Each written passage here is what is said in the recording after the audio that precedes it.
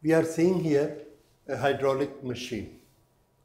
Hydraulic machine is a device in which we apply a smaller force and in the return get a very large force from this machine. Like if we want to lift a car, that is 1000 kg car we want to lift, and manually we cannot do that. So we need help of a machine on which we will apply a force of 10 kg, and when we apply the force of 10 kg, it should be able to lift the car of 1000 kg. That means our force must increase 100 times. How it can be done? It is done with the principle of Pascal's law, and the hydraulic machine acts on the principle of Pascal's law. Description: there is a fluid continuous and there are two arrangements of cylinder and piston. One is this and one is this. Their radius are different. Compulsorily their radius are different, and because of the radius their areas are different. Suppose this has got area A1 and this has got area A2, and it is obvious that area A2 is larger than area A1. Okay, so A2 is larger than A1 here. Now we apply certain force here. Here I want to clear two terms. You must be able to see them differently. Number one is the thrust or the force, and number two is pressure. There is a difference between them. Force we know is equal to pressure into area. Okay, so force and pressure are different because area is involved. If we bring it here, force divided by area, what we get is pressure. Now, what presses a body? Is it a force or a pressure? Answer: it is force which presses a body. Then what is pressure? Pressure is effect of that force on per unit area.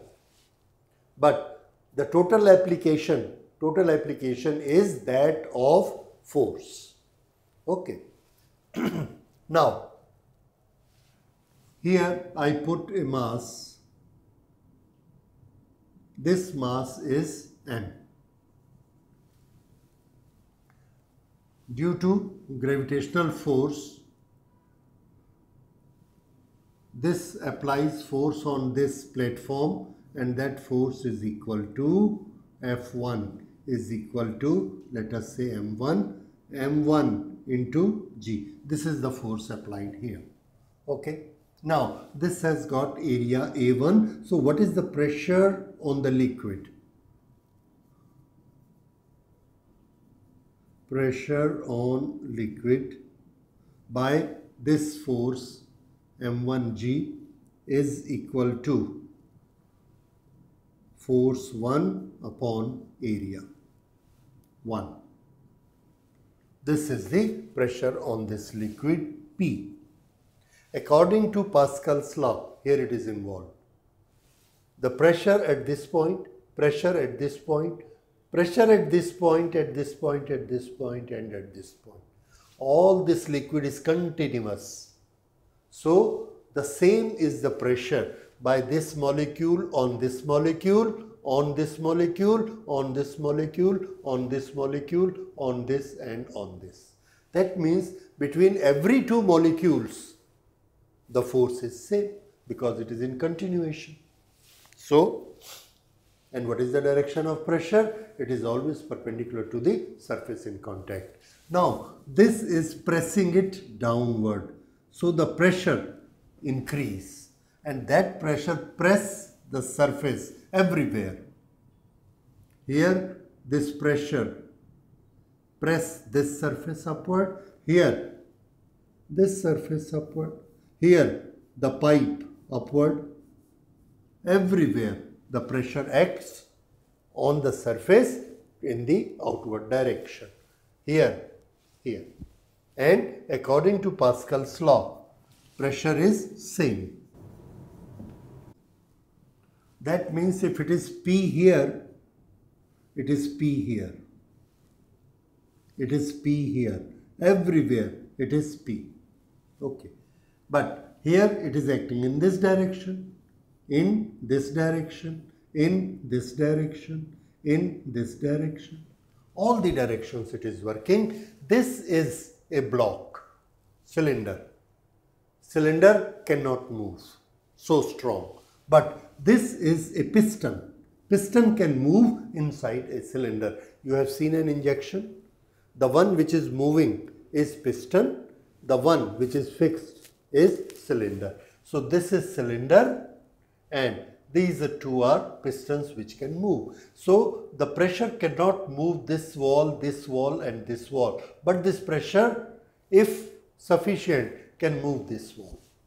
Now, what is the phenomena, what is the quantity which is applied on the piston? Is it? It is force which will push it up. Who pushes up? The total force. How much is the total force here? So this force is F2 and its calculation is P into area A2. This is the force here and it acts upward. Now I put a car here. This is very heavy, its mass is M2. Okay, so this is being lifted by this force. How much is this force compared to this force? F1 is equal to P into A1. F1 is equal to P into A1 and F2 is equal to this. So F2 upon F1 is equal to this divided by this. PA2 upon PA1. P, pressure is same everywhere, so we should cancel it. A2 upon A1. So force 2 is larger than force 1 if A2 is larger than A1, and this construction is made by us purposely. We make it very large area. Suppose this has the radius 1 and this has radius 10. We can make two cylinders, radius 1, radius 10. Then area is pi r square. If the radius is 10 times, area will be square of the 10, 100 times. If this area is 100 times, then this area, then this force is 100 times of this force. Here we have applied how much? 10 kilogram. This will be 100 times than that. That is how much? Yes, 100 times of 10 kilogram is 1000 kg. So there will be a force equal to 1000 kg upward, and if this car is 1000 kg, it will be lifted up. This 10 kg will balance this 1000 kg 100 times. And after that, if you press it a little, this force will be additional 10 times, 100 times, and it will get lifted up. So with a very small force here, we can create a very large force here. And what is the principle? That P is same everywhere. We are changing the area. This is how we increase the force. This machine, what is it doing? This is hydraulic machine.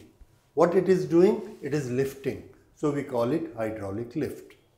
Some other times in the industry, we need to compress the things, press the things one in the other, like this, and I want to compress it. One metal, other metal in this, very tight. Where welding is not possible, we do that butt welding, compressing. And there I need it to compress it with very large force like 1 ton, 2 ton, 5 ton. How can we do that? We just put it upside down. Now, this portion is made upside down here. If we put 10 kg here, how much will be the force here? Equal to 1000 kg, 1 ton. And if we put 100 kg here, this will be equal to 10 tons. So that will be known as hydraulic press. So we have here a range of machines known as hydraulic lift, hydraulic press, hydraulic brakes. We apply the brake at a smaller diameter, and inside the wheel where brakes shoes are there, this diameter for the piston is kept very large. So the force also increase on the wheels and is able to stop the car. That is hydraulic brakes. So these are the applications, and all these hydraulic machines are based on principle of Pascal's law. Okay. Now this we have seen certain applications of pressure, and this was all about the liquid which is almost stable. There is not much motion. Now we will study about the fluid which is continuously flowing.